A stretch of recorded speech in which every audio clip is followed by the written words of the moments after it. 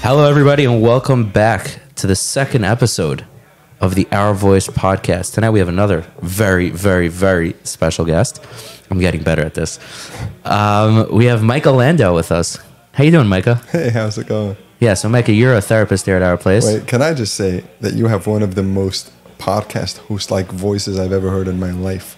Actually? As soon as I put the headphones on, it's like you were meant to do this. Maybe I shouldn't have gone into a career of social work. Yeah, welcome to the club. I know, right? I also, like, once I started doing this, I developed a name for these. I call them potties. They're not podcasts anymore. They're potties. Please don't tell anyone that I was on your potty. I don't know if we can go. We can't even move on from that. No, I think we have to start again.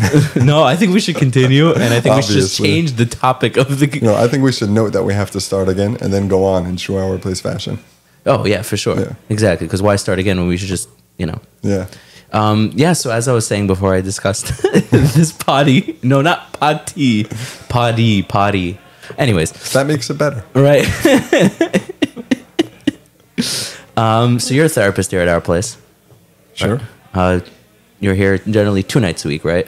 So I work here on Monday nights as a therapist, and then I try to come in on Thursdays just to volunteer and hang out with the guys. Which is awesome. Yeah.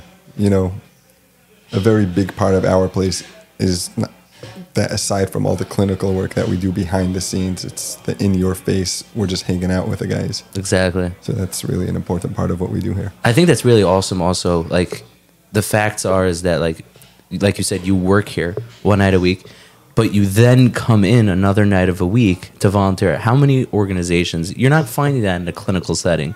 You're not finding that in your standard career or organization where somebody will say, okay, here are my hours, and now I'm going to come voluntarily on my own on a Thursday night because I'm part of this environment and this community. Sure, yeah. I think that it was Sani Perlman who told me this. There's only one Sani, so. Right, yeah. Perlman is redundant. If I said Perlman, we would have to specify. Yeah, because there's that many of them. Too many. So many. Sorry, Sani. And Shim and Kiwi. And Ellie and... Yeah, I don't know the rest. I know Gav, from Ball. Yeah. Anyways. Anyway, fresh out of school when I started working here as a therapist, I asked Sani, how is it that I'm supposed to negotiate the therapeutic boundaries with my clients? To most of my clients, the idea is that I'm almost like a blank slate that they can project anything onto. And then at our place, I hang out with the guy in the room for 45, 55 minutes, however long the session is. And then when we come outside, he'll watch me eat a bowl of cholent and schmooze with technically my colleagues, but who are also really my buddies and maybe some of his friends. Maybe he'll even be in the conversation. And, I had all these concerns about self-disclosure. And so I asked Sani, is this ethical? Is this okay? And he had a totally different approach to this. He said, I think what allows me to help guys is that I have these more informal boundaries, and I've managed to walk that line between being a real human with them and hanging out in the room with them as a therapist as well. Yeah. Yeah. I think also the fact that, somebody is coming and talking to you, and I think it makes it all the more real also. It's not just informal. It's not just like it's in a different setting. It's the fact that, a lot of times somebody goes to therapy, right? And it's always like so awkward because like, you hear all these stories from people like, oh, I was walking in the street and I saw my therapist and like, I didn't know what I should do. Should I wave to him? Should I smile? Yeah. I'm with a friend.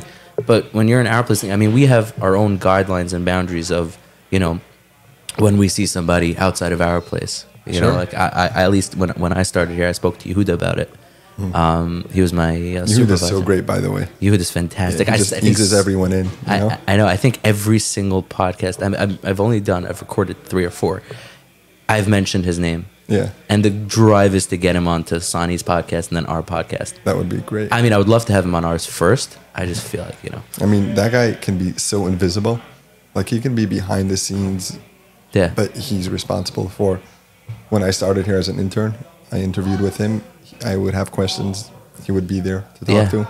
And then he's guided every other intern since. Right. It's like you said, people can... You won't notice him if you're not involved. Right. And then once you step in, you see that he's the bulk. Yeah. And every volunteer, every intern. Every volunteer, every intern, every staff member interacts with him. And the wisdom and the guidance that he can offer is and he's so dedicated and driven too. I mean, it's not for the Are we podcast. doing an obituary? I hope not. But this guy gets up at like the crack of dawn and hangs out when he's at our place, you know. We close at 11. Yeah.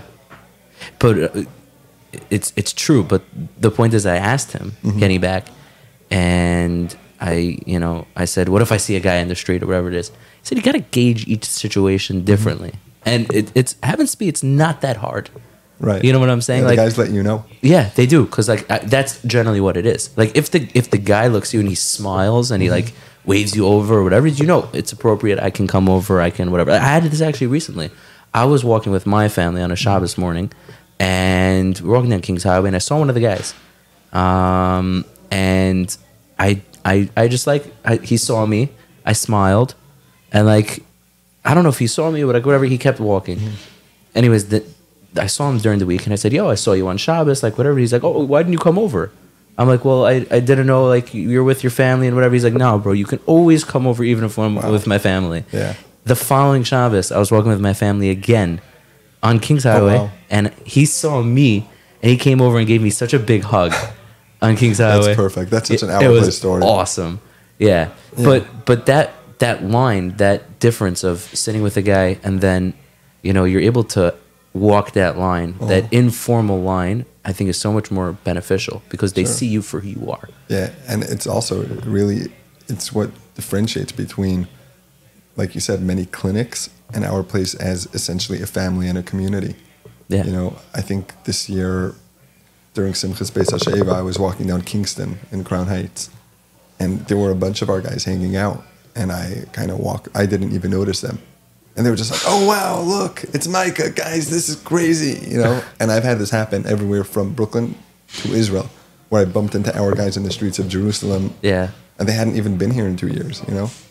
And it's like we were both equally happy to see each other. Yeah, it's like, it's a family thing. And it doesn't matter how long you're apart from that person.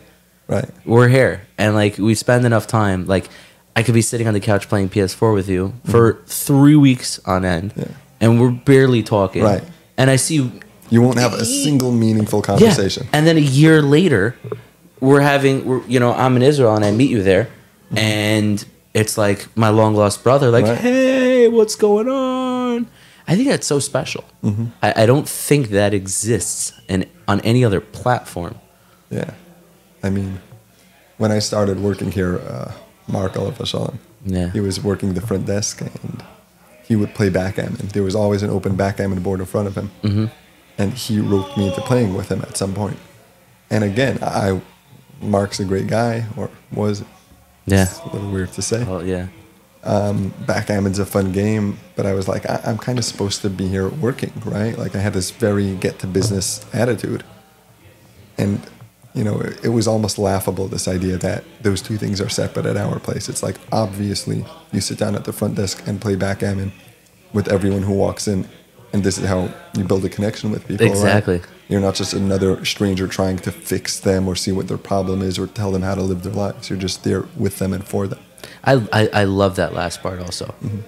The fact that there's no agenda. None. Which is like so.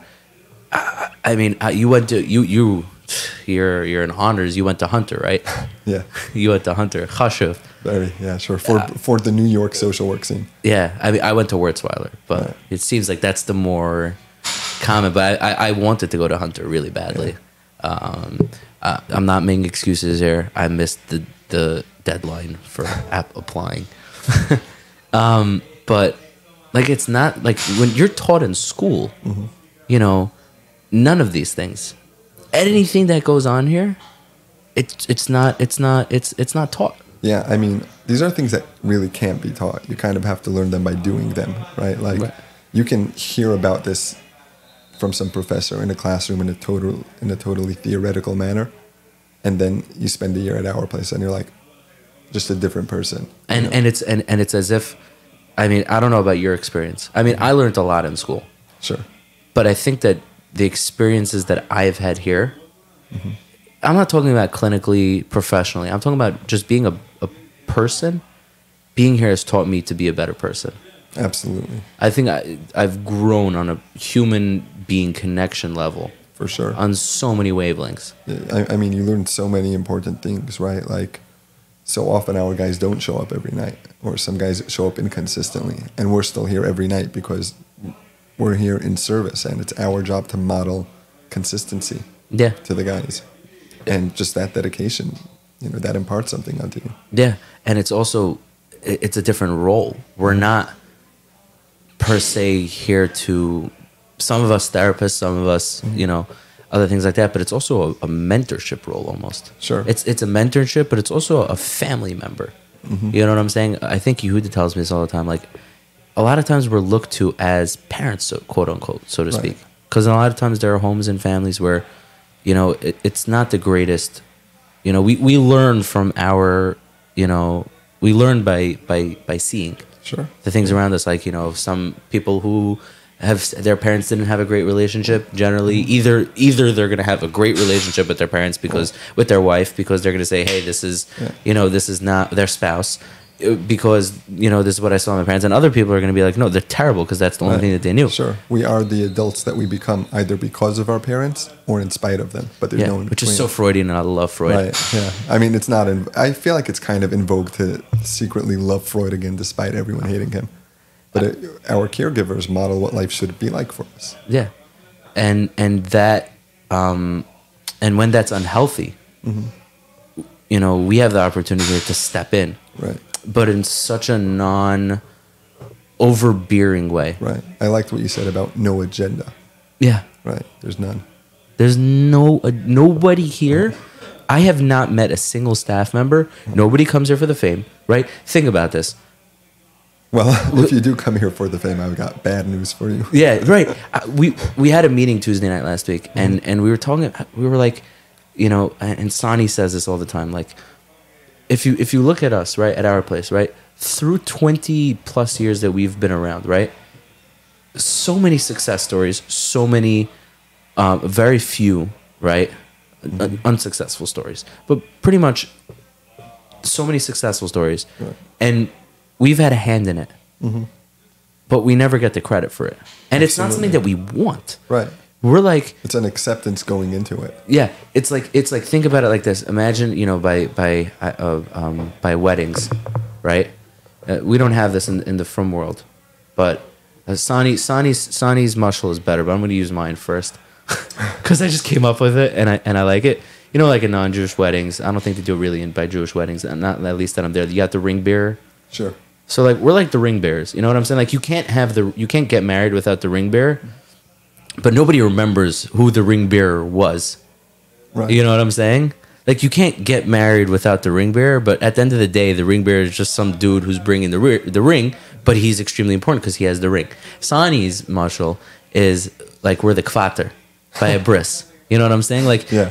the kvater brings the baby to the moil, which is going to be the rabbi, going to be the rehab, going to be, if necessary, going to be the therapist, going to be the people that are going to, help propel. But without us, the kvater holding the baby, there's no bris. Because what are you going to do? What are you going to do a bris on? Sure. I like mine better. I don't know if you like it.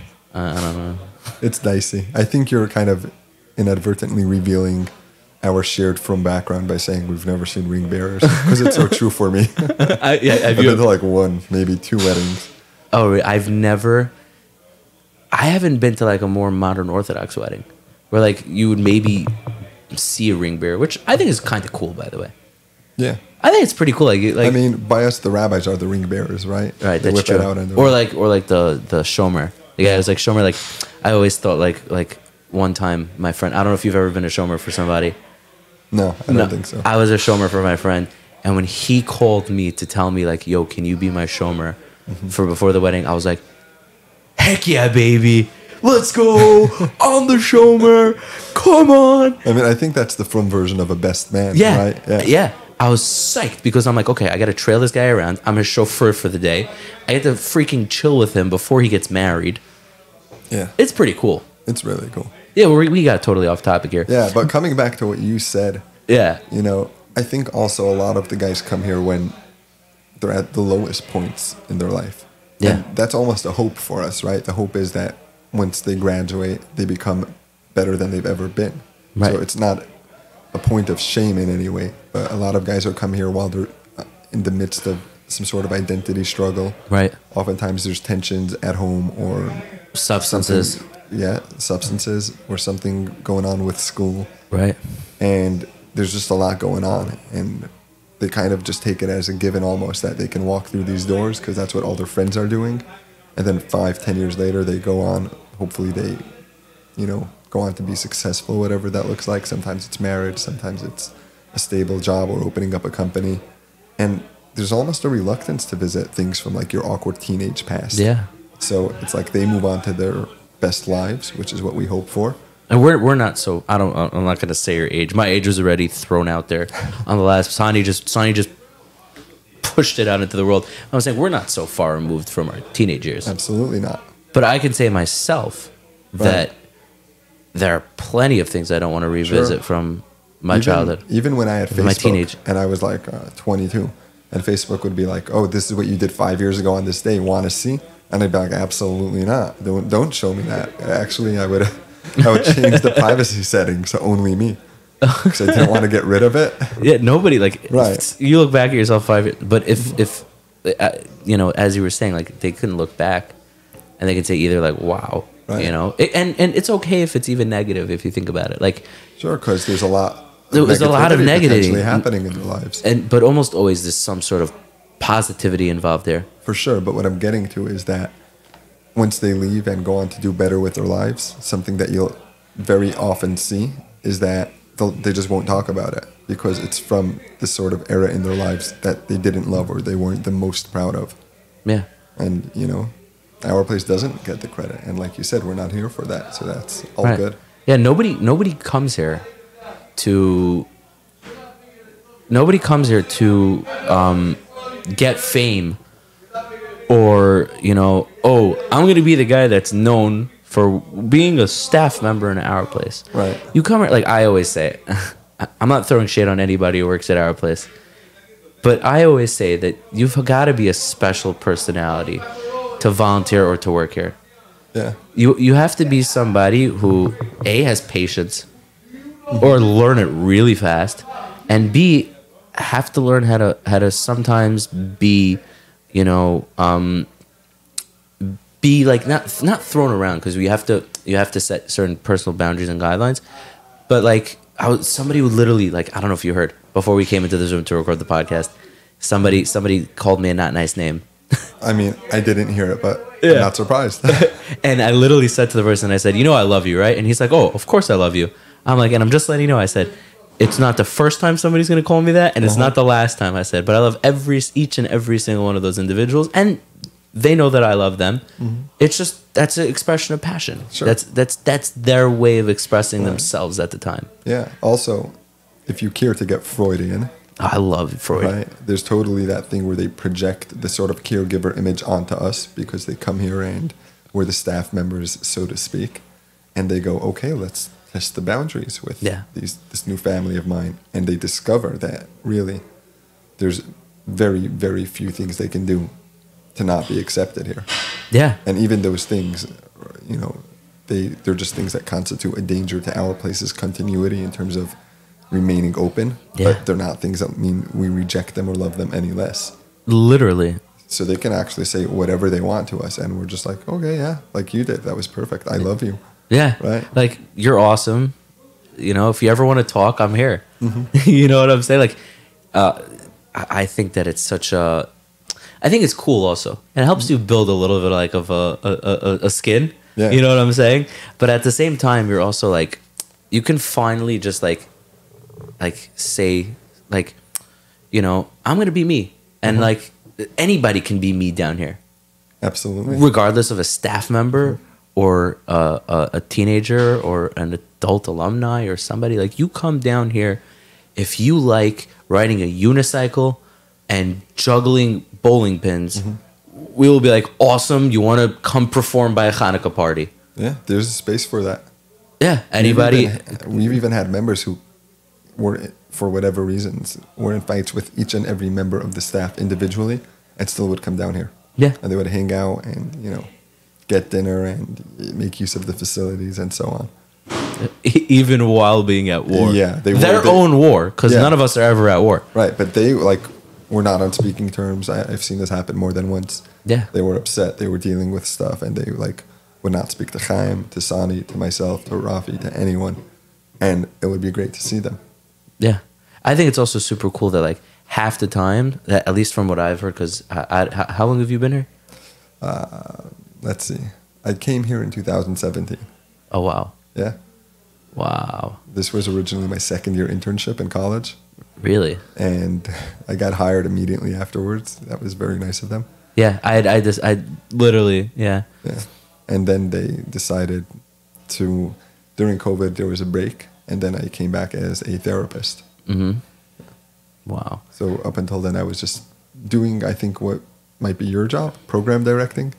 Yes, no, so my job is a little different, but I was here for my first internship. Everybody was raving about it. Joe Yurwitz, all of a shalom, actually, if you want to hear a really cool story, when I was deciding what I wanted to do for school, I heard about Kiwi Perlman.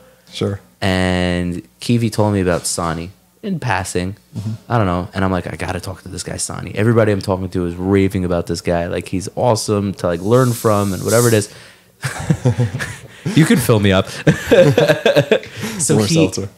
Oh, careful. Seltzer on it's on I broke my own those rule. Listening, we have rules in the studio. By the way, for those listening, and I say this every podcast, you do hear outside noises. I love it. We'll get to that at some point. But I remember talking to, I spoke to Joe Yurwitz, all of a shalom. He's my father's friend. And I'm like, I sent him an email. Can you put me in contact with the Sani guy?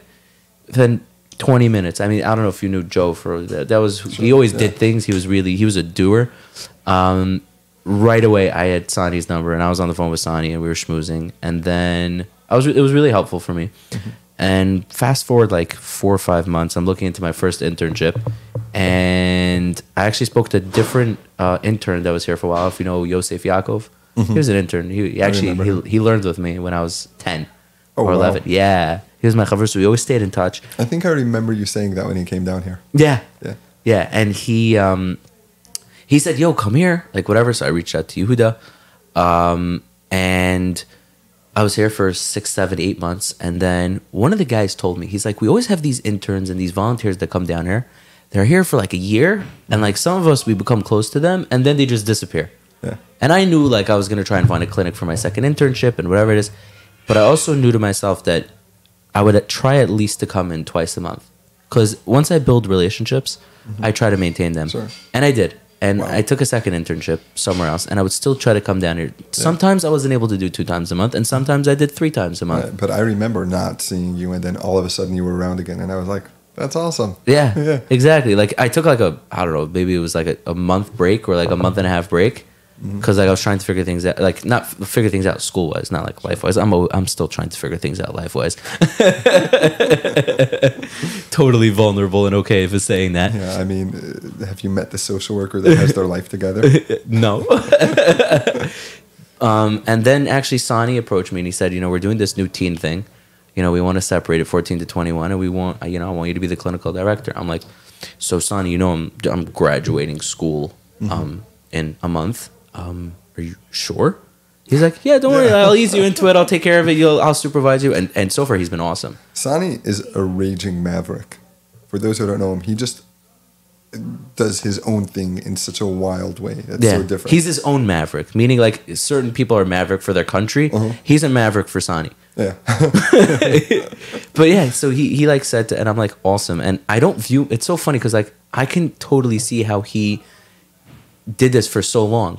Because it's not like I'm dealing with bureaucracy and paperwork and clinical administrative things or whatever it is. Like I have my sessions. I do the things that I'm supposed to. You know, I deal with getting guys into yeshiva, talking to parents, rehab, other stuff like that. But at the same time, like I just could come down here and I was literally playing FIFA with the guy. Like how many people can say that for their job, where they're in a position of clinical director, that sort of thing. But I don't like to look at the title, whatever it is. I just look at it as like, you know, I'm coming down here and I'm, you know, it happens to be whatever. But like I have an awesome team. We work together. You know, my coworkers, Danielle and Bruce. It's awesome day in, day out. When we have meetings, it's fun. When we plan stuff, it's fun. How many people could say that? Not a lot. Not a lot at all. Even to highlight that, I mean, last night, getting personal on the podcast. Oh, baby. It always seems important to acknowledge that. Yeah. But I love vulnerability. I mean, this is less vulnerable and more personal. Oh, okay. But, Micah, you could always get vulnerable here. Thank you. You know, this does feel like a safe space. It's supposed to be. It's because The Office, it's the aura of needing to be redone. It's also Sani's office, not just any office. Right. Actually, yeah, I bug him about it. I call it our office. Our office. To Sani, I go, can we go to our office? Sani would be so much happier if it wasn't his office. I know. Sani doesn't want any titles. You know he doesn't have keys to this place? Yeah. He's had to come to me to borrow keys, and I didn't have any either. Yeah. Yeah. It's Aaron fun. hates it. It's funny also because I'm not big into titles either. But like when I talk to parents, they're like, oh, so what do you do? So I'm like, well, technically like this. Like, oh, what do you? I'm like, okay, you want a title? Here's a title. But regardless, I mean, what do you do is such a problematic question. Yeah. Yeah. Also, like, oh, what do you do with yourself? Like, almost always people are asking, like, oh, what do you do for a living? Like, or like, what do you do with yourself? Like, it's not my life. You know what I'm saying? Like, my job is not my life. But I think here it's different. This is different. This is much different. Like, how many people could say, back to you, personal? Right, no, so I want to hear about your personal life. This is highlighting what I was saying. Yeah, let me just get comfortable. Go for it. Yeah. Oh, this you is look great. so much more comfortable. You should know the past couple times that I was doing this, I was super uncomfortable. We're still working out the kinks in here. I appreciate you giving me the more uncomfortable chair. No, actually, I sat in that chair last time. Really? Yeah. This is Pod Mic 1, the one that I'm using. It's plugged in, right? But I sat in that one last time. It was actually more comfortable. You can adjust the mic. I'm happy with where it is. You think it should be closer? No, I'm saying if you want to lean back, it goes down. It's all right. No, okay. Anyways, you were saying. So, last night I co-facilitated a group, a sort of trauma treatment group for adults, and this was out in Jersey. You know, I wound up getting back much later than anticipated. It was a late afternoon, evening thing. Yeah. I wound up getting home at 3:00 in the morning. Wow. If that. In fact, I missed my supervision this morning, which it's the first time it's ever happened. You missed after you switched groups? After I switched groups, I emailed at like 3 a.m. and I apologize. It's never happened since I've committed to being a part of it. Yeah.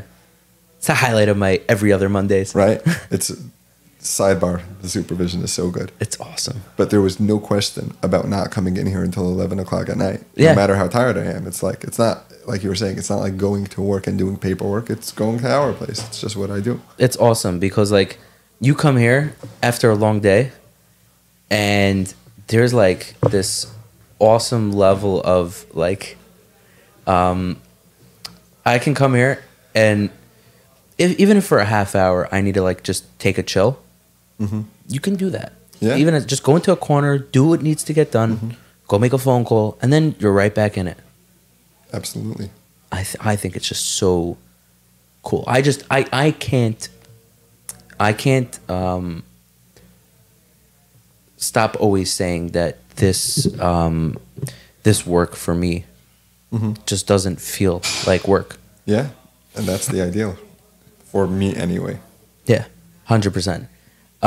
Okay, so why don't you tell us? Just one more thing on that. I've even had it where I needed a break, and I was like, you know what? I know I'm technically on shift, whatever that means at our place. Right. I gotta go like get an ice cream. Yeah. So, like, you know, ice cream house on East 18th. Yeah. So I just, you know, one of the guys was like walking around looking kind of down. And I was like, hey, want to come grab an ice cream?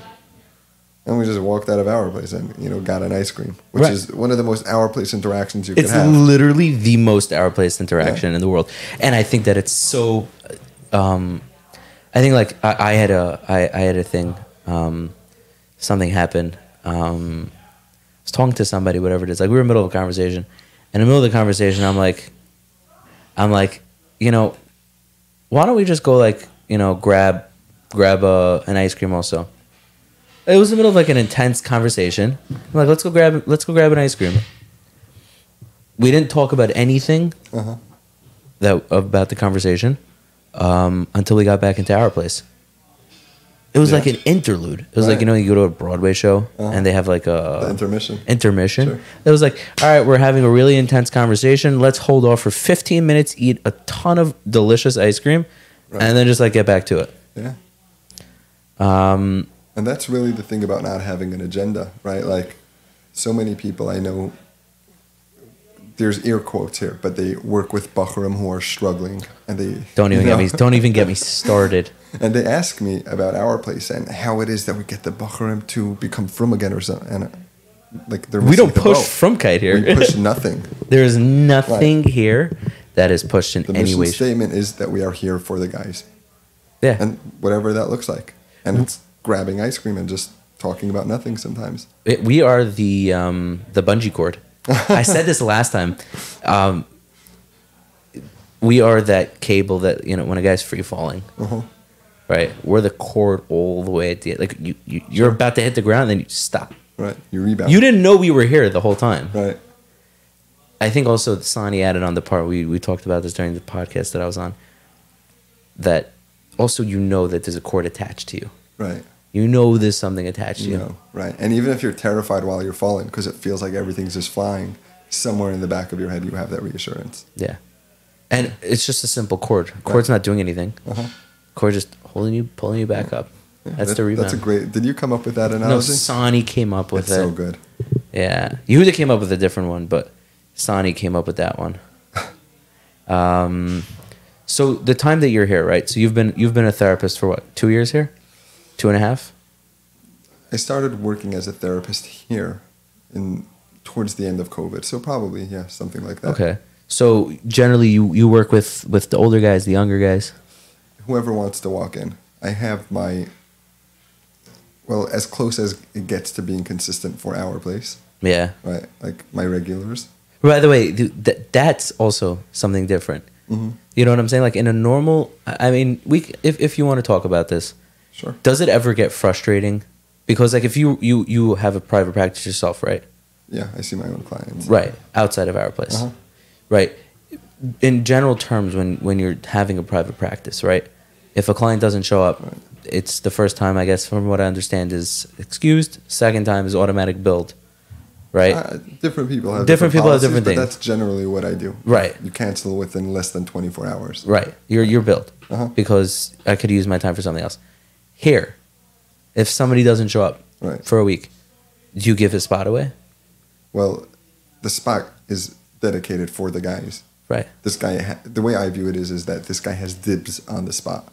Right. So he's allowed to go, my spot, I want an hour from you. And sure, it's my pleasure. Even if he hasn't been here in 3 weeks. Yeah, absolutely. He could just be like, hey, I'll be in this week. It's happened after months sometimes. And by the way, that's the point that I wanted to get to is that, again, no agenda. Right. This is my time. Sure. This is when I told you that I will see you. If you don't show up, whatever, your spot will always be now. Right. Does it ever get frustrating? Well, the only times it's gotten choppy, usually it's a pleasure because, again, the time is for the guys. It's not about me. 7 to 11 on Monday nights is not my time. Right. So it's possible that at 8 p.m. I'll be seeing our place member X, but it's also possible I'll be hanging out with our place members Y, Z, A, and B in the smoking or music room. There's really no rule. If someone told me that they needed time specifically, then they get the time slot. But what's happened is that people have gone away for months, and then other people have wanted the slot. And I try, as long as someone doesn't formally terminate with me, I try to keep that spot open. Mm-hmm. But it's happened where I've had too many people squished in. Right. And of course, when on a night where I have 4 clients lined up, the guy who hasn't been here in 2 months always messages me and goes, "Hey, are you in tomorrow night?" And the answer is always, of course. Right. And somehow we make it happen. Right. And most people would be like frustrated in a sense because like you have a spot, show up. But here, Right. we're here for you. Never crossed my mind. Right. It never crossed my mind to be frustrated. Well, you know why? Because you were originally working here as a volunteer and an intern, Right. before you became a therapist. Yeah. Like I don't know. I mean, I don't know if you know if your reaction would be different if you weren't exposed to this place before. I don't want to put you on the spot Right. here. No, I'm because this is thinking all about theoretical. it. Right. So I don't know if that's specifically why it is that it doesn't frustrate me, but overall, I think the sort of self-understood mission statement when you join our place is that our job is to be consistent, and the guy's jobs is to not be consistent, and the less consistent they're able to be, the more love it means they need. Yeah. Right. So it's not for everyone. I know some very upstanding people who came here to either volunteer or intern, and after 2 days they were like, "This is not my place." Yeah. They immediately know it. Yeah, I always find. Last night there was a guy coming to volunteer to sign up. Like tonight, it was a quiet night. Nobody was blasting music, nothing, whatever. Last night, this guy comes in to volunteer. There was heavy rap blasting on a huge speaker. You couldn't hear yourself. I cannot hear myself think. Like the floor vibrates. Yeah, you know? and I'm like, this is so funny because this is the perfect night for a guy to come in and see what it's like. Because some guys would, turn around on their tail and run. Right. You know what I'm saying? Like if you're not built for this place, then something will happen that night because the forces at work don't want you working here. Because at the first event that'll happen, that'll technically cause somebody to turn away, you'll turn and run. But if you're learning to expect something like that, which I think is super cool. Yeah, this guy I was in yeshiva with, Shlomi Zayans, he coined the term "when schmutz hits the fan." Oh, he's that famous guy on. Yeah, he travels. He's in the army. Uh-huh. So you're friends with some famous people. Well, we were in yeshiva together. I mean, he's not Madonna, but I think he'll be tickled pink by this. We once went to Madrid together, I think it was. Yeah. Yeah. On a layover to yeshiva. Great travel buddy. Oh, yeah? Phenomenal. Yeah. Is he one of those guys like that whips out travel facts? He writes about his travels. Right, but I'm saying, like, is he the type, like, as you're taking off from Madrid? I've also stopped over in Madrid. Like, as you're taking off from Madrid airport, I'll look at you and be like, so did you know that in 1997, Madrid airport began construction with the first runway, runway T4? He has different types of travel facts, like, okay, so we're going to Madrid, and there's this one kosher steakhouse, and it's going to be amazing, and we're going to go there. So he's the best type of traveler. If you're doing any sort of from traveling to anywhere slightly off the beaten path, he's the guy you want to go with. So you went to yeshiva in Israel? Yeah. Where? So... If you want to... Yeah. I started out at a place called Midrash Shmuel. I've heard of it. Yeah. Well, there's a camp called Camp MS. Right. Yeah, of course. Eli Merenstein He runs Prosdar. Yeah, he's got Prosdar, right? He had this incredible summer camp. It was wild. Yeah, MS. Yeah. It stood for Midrash Shmuel because it was based out of their campus. No way. Isn't that mind-blowing? Whoa. I had no idea. Yeah, it was like a play on words. It's a joke. That's like somebody else told me a different play on words recently, and I was like, whoa. Mind blown. Yeah. So I went to Camp MS and like 3 weeks, and I called my parents, and I was like, I'm staying in Israel. This is it. You were 17. I think so, yeah. I want to say I was 17. Right. My parents were like, what? And I was like, yeah, no, I'm here now. So I started off by going to Midrash Shmuel. Right. About 3 weeks into El Zman. It's really not a Hasidic yeshiva. No. About 3 weeks into El Zman, I took off to Uman. Legend. It's a 4 or 5 week El Zman. Yeah. Yeah, I missed north of a quarter of it. And I just didn't go back to Midrash Shmuel. I went to this place in Telstone that I don't think exists anymore. Okay. Or Chadash. And that's where I met Shlomi. Wow. Special place. They had this idea that there are kids who like learning and who have good heads but don't want to learn all day. And at some point, this was revolutionary. At some point, if you weren't interested in learning, they would lump you in together with the people who weren't capable of learning. And you had some very talented, able people being placed together with people who needed any sort of intellectual, special assistance. Right. For lack of a better phraseology. No? Yeah. That's a really cool. That's like revolutionary to a point. Yeah, this was absolutely revolutionary. So you would learn in the first half of the day, and the second half of the day there was like a woodworking shop, and there were all these different skills that you could learn. There was a music room with guitar teachers and drum teachers, like we have here. Yeah, exactly. I think that's like, it took so long for yeshivas to recognize that, and now pretty much every yeshiva has some sort of outside resource, where there's other things involved, because not everybody is cut out for learning. Not everybody's cut out to sit in a chair the whole day. It's probably not the most efficient way to learn. No, because at some point, and not just learning Torah, but also anything. Right. Yeah, in general, we're segueing a little, but that's fine. Yeah, that's fine. Like the least efficient way to learn is to sit from 7 a.m. to 7 p.m. and try to cram your head. You need breaks. You need to engage in some sort of self-care. Yeah. Right. So, and something also stimulating for the mind in a different way. When you utilize other parts of your mind, then that can help rest those other parts. Yeah. Physical health, mental health, and spiritual health are all, to me at least, or maybe physical health, emotional health, and spiritual health. They're sort of 3 legs of a table. Right. You know, I want to get back to self-care after, because I think that's something really important that's not discussed enough with teenagers and in high school. Sure. So you went to this yeshiva. You met Shlomi Zions. I met Shlomi Zions and a couple of other cool guys. We partied. Well, for what yeshiva bachram partying is, sure, we would go on these tiyulim. That's awesome. You know, rappelling and so on. Stuck out the rest of the year there. Went to Camp MS again, this time as a sort of staff member. Okay. I guess. I think Ellie was just being nice to me. Especially after you ditch him. By the way, you were like Yotzim in a klal that you got out of Medrash Shmuel. Because like pretty much everybody that goes there, you are trapped. You go there, you get married there, you live in Israel after there. And you learn in Medrash Shmuel after. Yeah, of course. Like I know people that have been there for 15 years, 20 years. There are lifers. Not to say there's anything bad about that. Right. But yeah.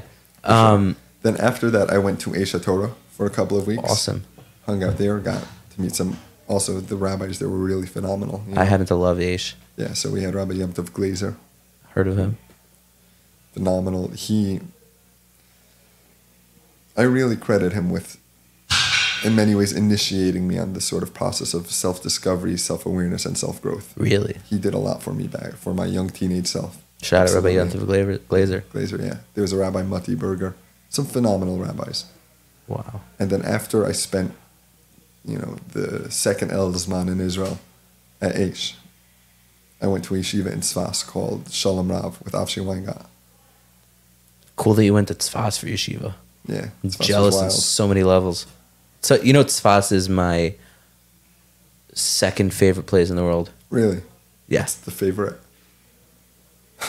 I'm putting you on the spot now. No, I have a favorite place in the world. It's Yerushalayim, but my second favorite place in the world. I mean, probably maybe the first place in the world is probably my bed, just because I go to sleep at night. It's 11:30 at night. I get to, but it's really Yerushalayim and Tzfas, and Tzfas over anywhere else. It could not even Brooklyn, not even my house, not even here. I mean, this is top 3. It's like Yerushalayim, Tzfas, our place, but like.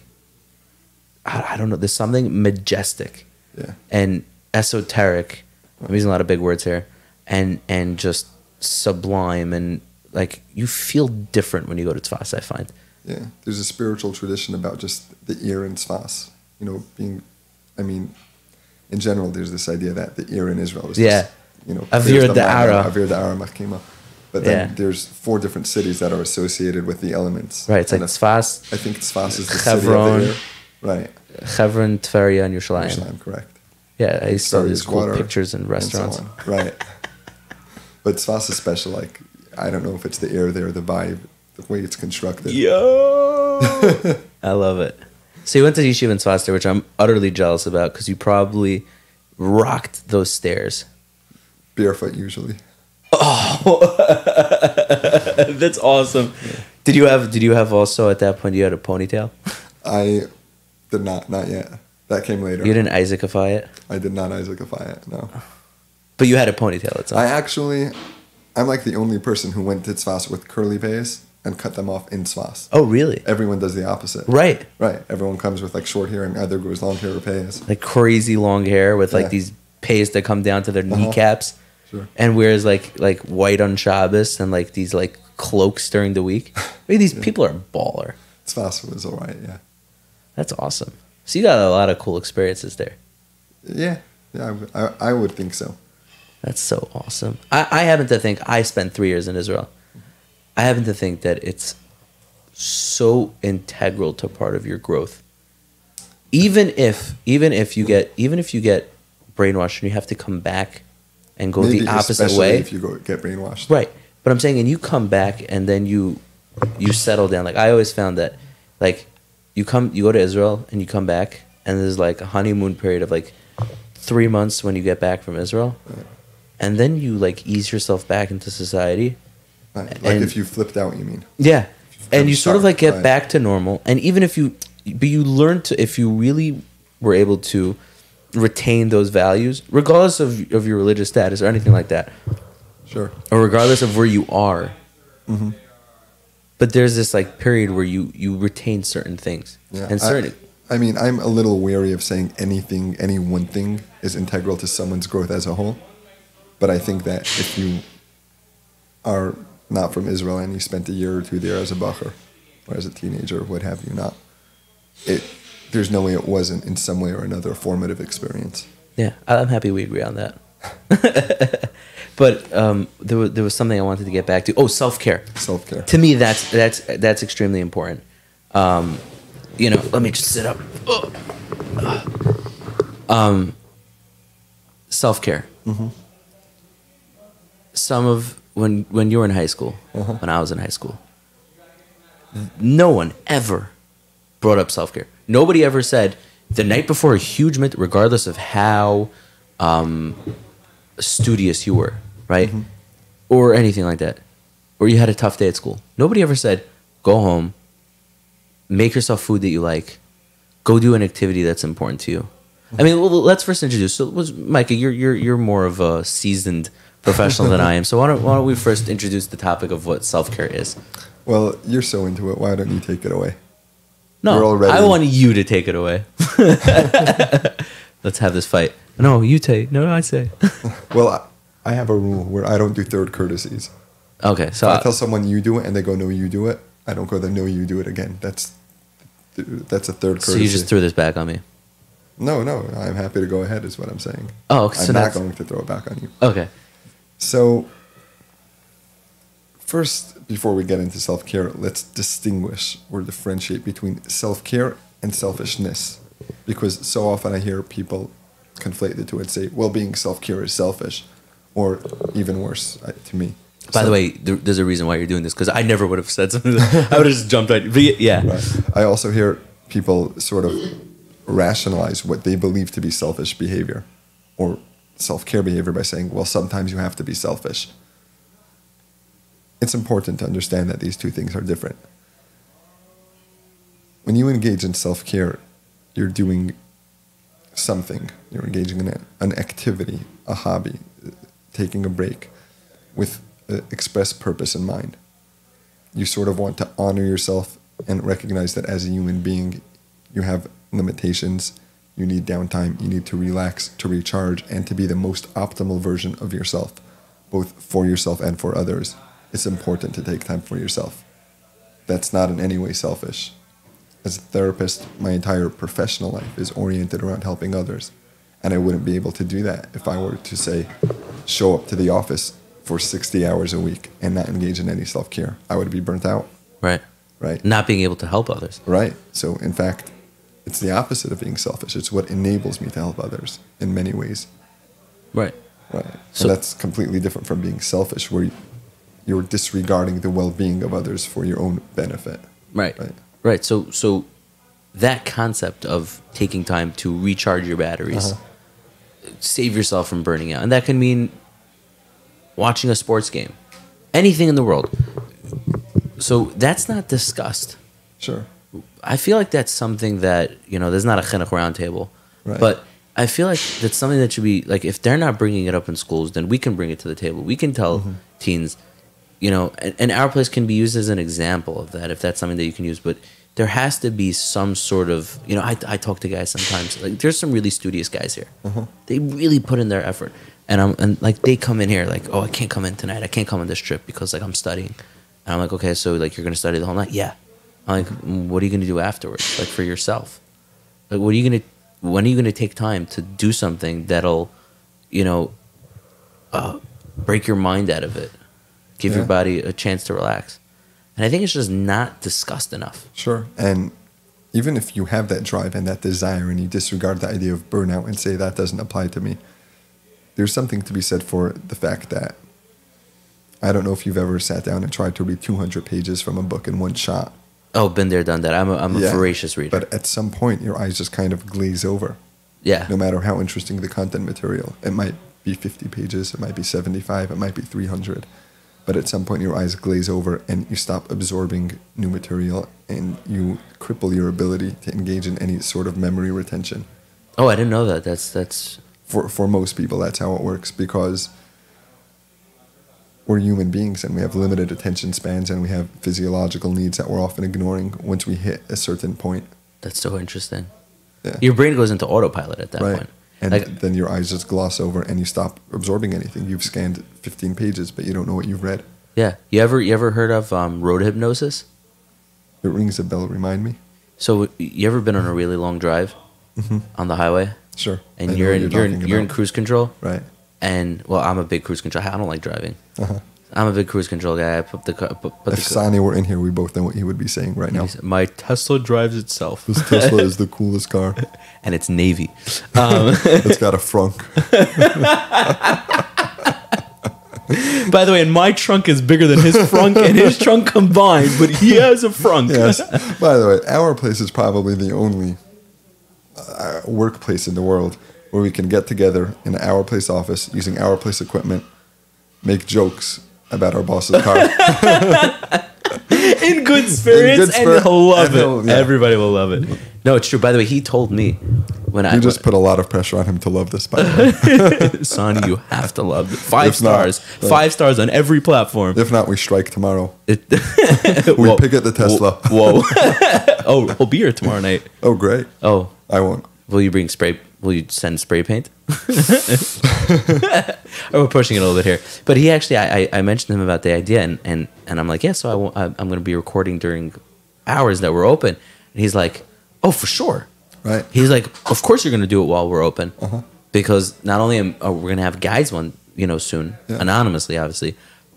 I'm going to have to find a good voice changer or not. The voice changer on here is crazy. It makes you sound like a scary monster. This thing has a voice changer on it. We don't use the pads during the podcast because it'll get out of hand. There's an air horn. There's an air horn on there, like in a club. Sure.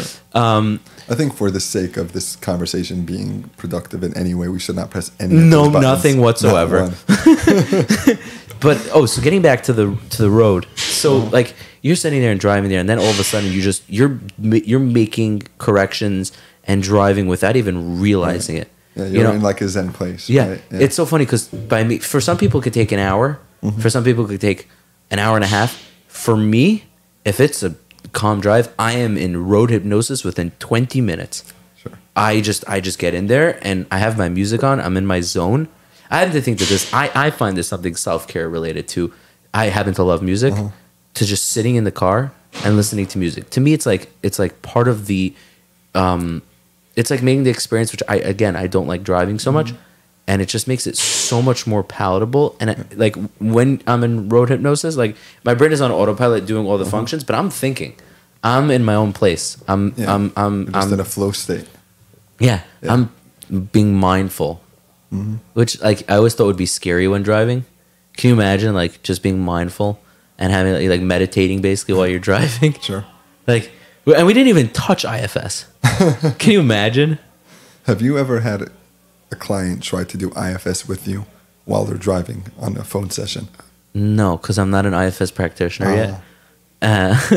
Have you tried? Both as the therapist and as the client. Wow. Yeah, it's not smart. No, I feel like it's not like this part. Whoa! How do you even? So what are you feeling? I'm feeling. Oh my God! What's that? Or like you're waiting by a stop sign for 10 minutes. Uh-huh. I think speaking of stop signs and waiting there, I think I was talking to somebody one time and they were telling me that they were high. Whatever, they were in a state of altered consciousness. Altered consciousness. I was going for that. Nice. And they were waiting for it by a stop sign, waiting for it to turn green. Took you a second there. No, isn't that what they say? The difference between the drunk person and the high person is altered state of consciousness. Yeah, that's exactly right. Right. What is it? Drunk people wait for the. They think they the don't red lights stop, are green. and the altered state of consciousness Waits for the stop sign to turn green. Right. Yeah. Okay. So as we're gonna wrap up, so I've one question for you, which I think is really important. In your time that you've been here, what have you discovered about working with teens, working with this population, whether it be about yourself, an opinion you formed, an epiphany, or something like that? Has there been something that has changed within you in your time here? You know, the problem with this question is that there is all this pressure on me to be profound. No, you don't have to be. But let me think about it.